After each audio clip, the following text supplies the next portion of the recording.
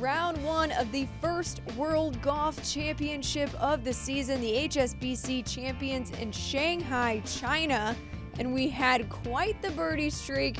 Brooks Koepka was on fire, but let's start out with Japan's Hideki Matsuyama. His approach on 16 set up his only birdie of this 9. He went on to shoot +2. Jon Rahm has finished top 3 in each of his 3 WGC starts. And check that out, ended his day with a chip in for par on the 9th to finish at even par.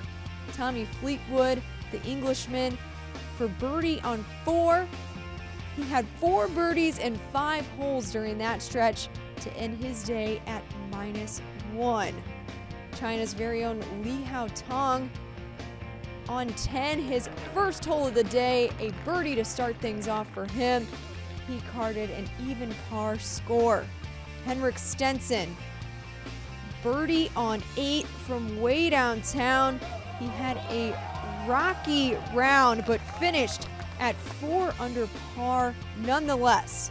Dustin Johnson, 2013 HSBC Champions champion, his tee shot on the 17th over the water and next to the flag, went on to make birdie and is also at 4 under par, 4 off the lead.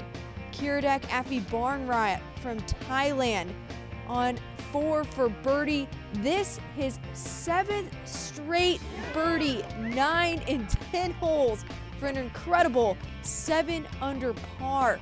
But he didn't lead. Nope, that goes to Brooks Koepka. Here on 18 for eagle to make the turn. He carded a 64 in round 1.